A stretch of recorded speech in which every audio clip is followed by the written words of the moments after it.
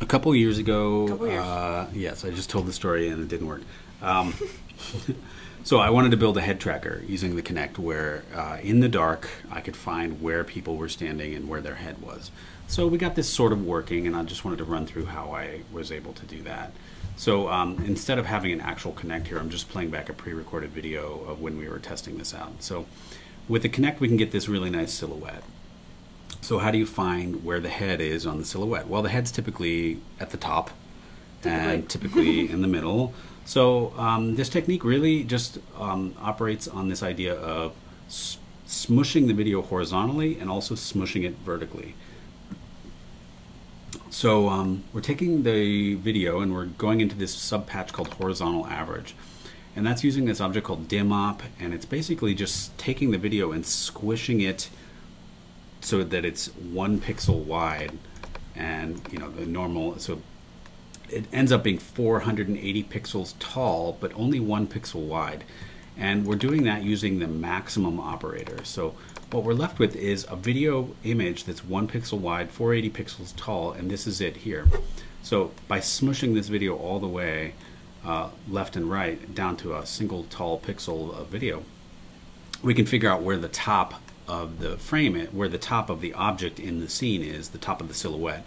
By in this case, I'm just using fine bounds, the thing that I said I would never use, the color tracker. This is where I do use fine bounds because it's really useful. So if I find the boundaries of all the white pixels, I can look at the top part and just figure out where is the top pixel in this scene, and that gives me my x coordinate. Sorry, my y coordinate. That gives me the top of the person. Now I also need to find them left to right. Where are they in the scene, left to right? I know where the top of them is, so this is the top, and as he moves up and down, you can see it goes down. But I'd still need to find the center x, y. You know, where is he left to right? And to do that, I smush the video vertically. So basically, I make it one flat video that's 1 pixel tall and 640 pixels wide. And that's here. That's what this is extra. This is extraneous, so it's not necessary. So here, when I smush the video, it ends up looking like this. And if we look at a graph of those pixel values, we see something like this. So what we can do is we can use the maximum operator and find the top, basically the maximum pixel, and where is that brightest pixel in the scene, left to right, and just follow it. So this is the X value of the head track. This is the Y value of the head track. And when you draw a nice little box around that, you can basically find his head. Now he's sort of tilting left and right in order to try and mess up the system, which it does. It messes up. But you know, we sort of figured people weren't going to do that too much. We wanted to sort of make it work if someone was kind of just standing there. And in that case, it works really well.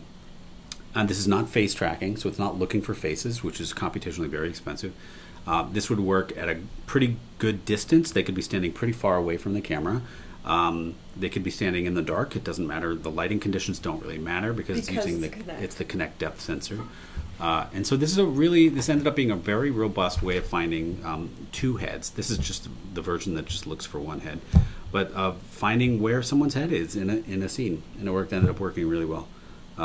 You invented face swap, and I invented face swap, but you know.